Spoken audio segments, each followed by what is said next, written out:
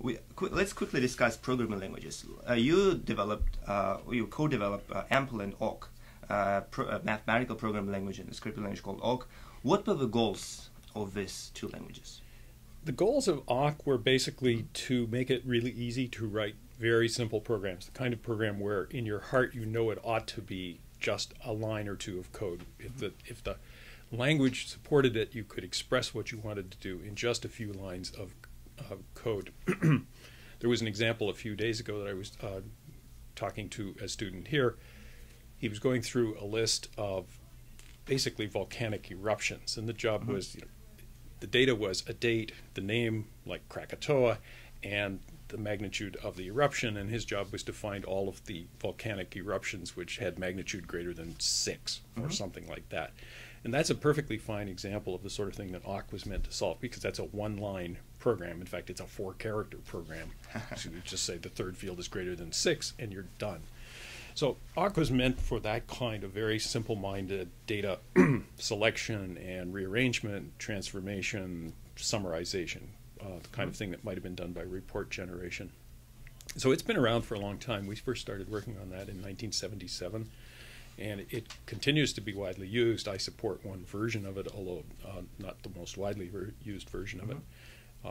And it's considered a core Unix tool. And I think in terms of scripting languages, it probably provides the most bang for the buck. It does not scale to, it definitely does not scale to big programs. But for programs that are really only a few lines long, it's hard to beat. Very cool. Oh, and AMPL. Yeah. AMPL is a totally different thing. It was done, AWK, I should say, was done with Aho and Peter Weinberger. We were all at Bell Labs at the time, in fact, in 3 adjacent offices. AMPL was done with Bob Forer and David Gay, who were both at Bell Labs at the time. And Bob was a professor of management science, very interested in optimization problems, and so was Dave. And I was interested in the language design issues. So AMPL is a language for specifying optimization problems like linear programming, quadratic programming, integer programming, all of the different kinds of problem that have the word programming as part of their name. In spite of that, it's not strictly a programming language in that sense. It's a declarative language, but it is a very, very convenient way for describing the sets and the parameters and the variables and the constraints that make up an optimization problem. And then with that specification plus data that describes a particular problem instance, you can feed that into any of dozens of solvers like CPlex or OSL or Minos, and those do the optimization and give you back numbers. So it's in effect a high-level language for describing optimization problems where different solvers are the computing engines. Wow, very interesting. What do you think of modern kind of so-called web programming languages like Ruby and Python? I think, yeah, let's call them scripting languages, roughly speaking. Yeah, there's a bunch of scripting languages that I think all have something to offer. Perl is perhaps the earliest of this group, and Perl was a wonderful language for doing system administration tasks, which is kind of where it started, and then it got a second life when the web came along. Python is another language. Python is probably the one that I use most at this point. It's the one that I'm teaching in the course most often this spring.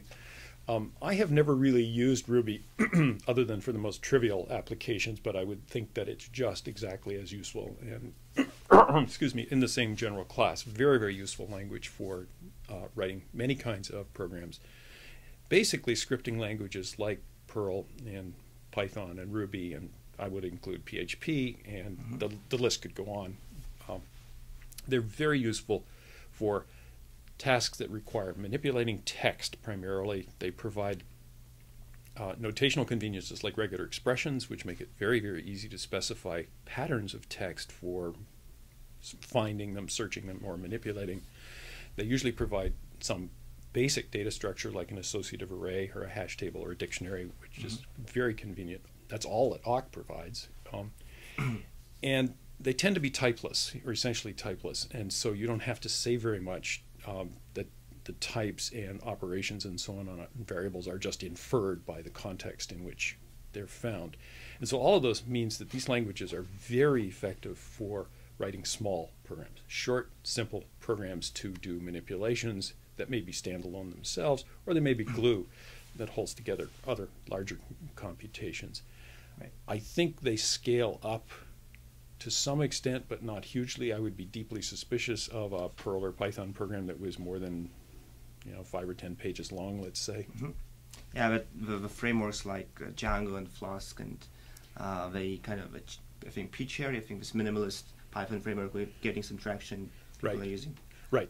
Yeah, and in fact, frameworks like those, in particular Django, which is the one I'm most familiar with, are, I think, very, very convenient because they're using a nice language, and then the task that you're doing is so stereotyped, so organized, because it's built a web client and server, that they can generate a lot of code for you and provide a nice organizing mechanism or structure for the program that's going to be written. Right.